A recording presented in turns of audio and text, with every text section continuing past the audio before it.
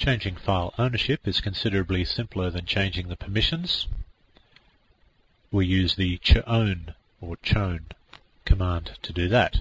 Its usage is the following: chown followed by the owner that you wish to cause the file to be owned by, and then the file or files themselves.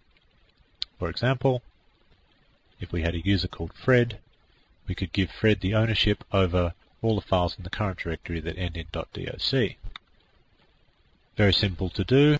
Let's just examine some important things that we need to keep in mind when we're doing that. Firstly, the ownership of the file has absolutely nothing to do with the location of the file. In other words, a file may be owned by Fred but sitting in Tom's home directory. Let's have a look at an example of that. Now I could simply say chown,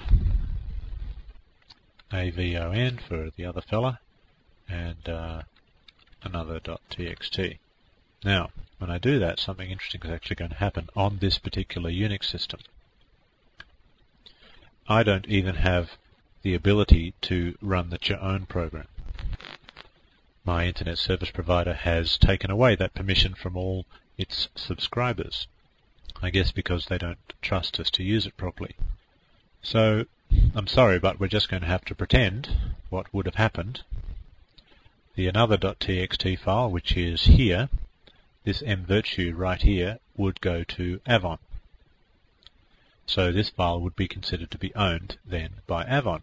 However, it's still sitting in my directory. So if I didn't know any better, I might come along here and try and modify the file. Now the file's read-only, so I can't modify it. And I might jump up and down and say, well, how come I can't modify the file when it's sitting in my own directory? And the reason is, well, it's owned by Avon, and it is read-only. It's just very important to understand that simply because a file is sitting in a particular directory doesn't mean that the person who owns that directory has any particular privileges over that file. Another thing to keep in mind is, you can't do any of this stuff to any file that you don't own. So you can't change the ownership of any file that you don't own. You can't change the permissions on any file that you don't own, and you can't change the group on any file that you don't own. So, if you're planning to modify these things like the permissions and the group and the ownership and so forth, you better make sure that you change the ownership last.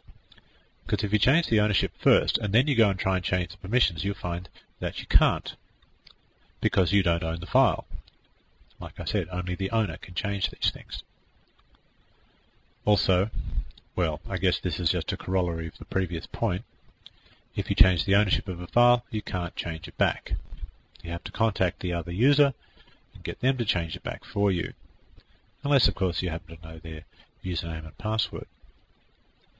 Sadly, I'm going to be unable to demonstrate such things because I can't run the chown program.